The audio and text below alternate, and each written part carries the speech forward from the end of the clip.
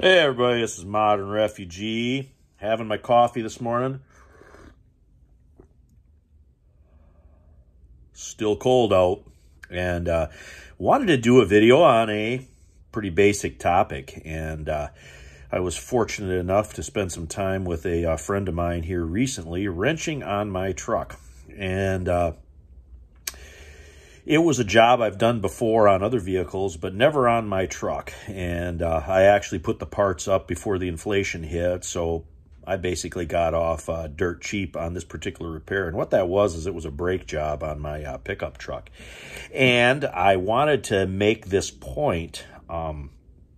Now, from what I've talked to the old-timers and different people that I know online that I've talked to that have been through civil conflicts and different economic collapses and stuff, and other things, the people that always seem to fare the best are the ones that either can live with less. It's sort of a combination. They can live with less. They can fend for themselves. They either produce something or they fix something. If you can fix things and you can repair things outside of the system, of course, you are in a pretty good position to take care of yourself if something bad happens. Whether it's fixing an appliance, whether it's fixing a vehicle, whether it's fixing another human being. These things all have a value that transcends our economic system, and they are something that is barterable. And when people start talking about barter and prepping and stuff, you get all these weird videos where people are going to trade little trinkets and things after some type of collapse.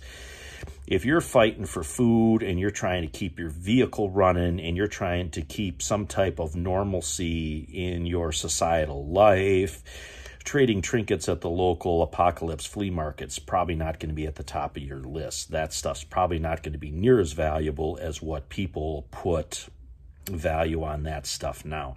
I know for me, I don't need any of that stuff now. Why would I need any of that stuff afterward? You know, things like doctors, medicine, mechanics, handymen, even people that know how to handle different security problems. Those are the things that people are going to need if something bad happens. And going back to the mechanic thing a little bit, there's nuances to, you know, mechanics and fixing things. I've done brake jobs before, but I've never done a brake job on that specific vehicle.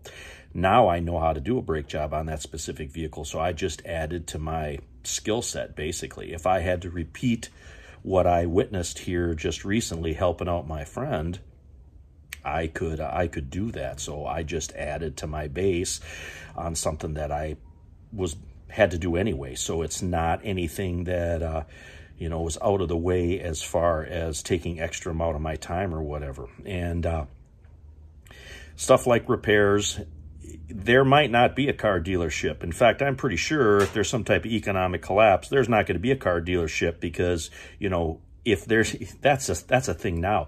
One of the first things that people don't buy when they don't have any money is a new car. And look at what the price of vehicles are. Well, if there's no new vehicles going out, or if that production capacity has went to, let's say, a war effort, those dealerships are going to close up. So then that goes back to independent mechanics or shade tree mechanics, like what my friend is. So keep in mind when you're prepping and stuff that it's not always material items. It's not always a stockpile. It's sometimes know-how and skills and stuff, how to repair things, whether it be mechanical or people. But I just wanted to make that point here in this quick video because it was just something that I had to do here recently, and just wanted to let people know that and kind of put that back in their mind and think about how that they could be valuable after an SHTF. Anyway, this is Modern Refugee. Appreciate all my subscribers out there. Hope you guys got a little information, a little entertainment out of this video. As always,